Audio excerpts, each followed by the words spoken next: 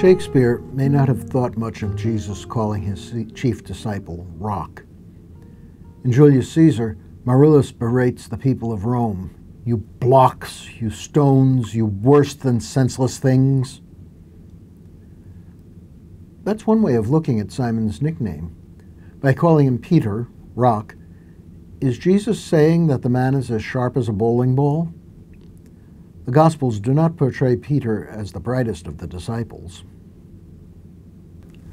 The old Rocky movies give another possibility for understanding Peter's nickname. Is Simon the strong man who will overcome though all the odds are against him? Swinging his sword at Gethsemane certainly shows that he was ready for a brawl. Might Simon be rock-like in stubbornness, unwilling or unable to be moved by argument or common sense? That might be, though St. Paul once opposed him to his face for being wishy-washy. Or might Jesus have called him Rock because he was dependable, committed, steady in the face of opposition? But then there was that shameful business of denying Jesus during his trial.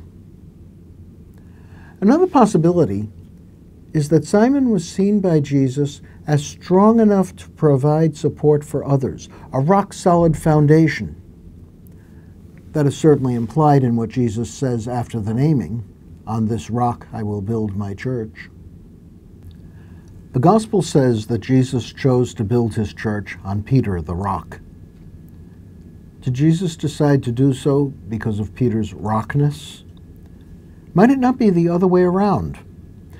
Is the church built on Peter because he is the rock?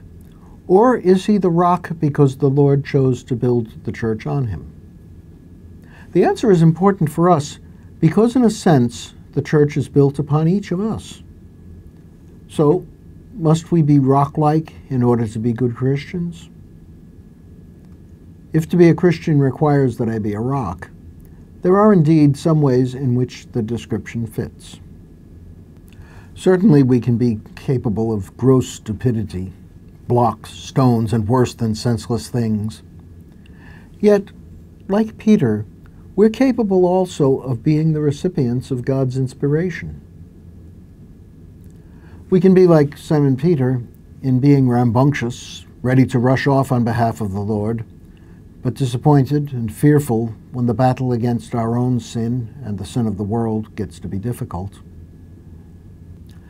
On the other hand, we can be stubborn in holding to the customs of faith, but too willing to compromise with the world when it comes to the actual living of that faith. Am I rock-like in steadiness? Well, sort of. But I worry too much about fitting in. My friendships, my position in society, even my livelihood depend upon not being too different, especially in the ways that faith calls me to be different. A rock of support, then? Sometimes. But I prefer to support others at my convenience rather than at their need.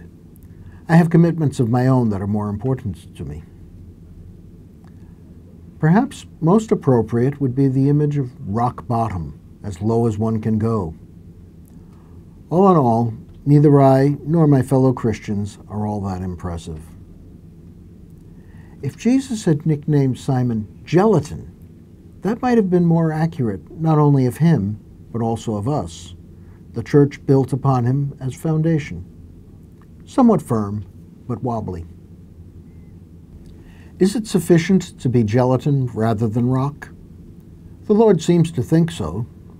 In the case of Simon Peter, Christ's decision to build the church upon him turned him into a rock foundation.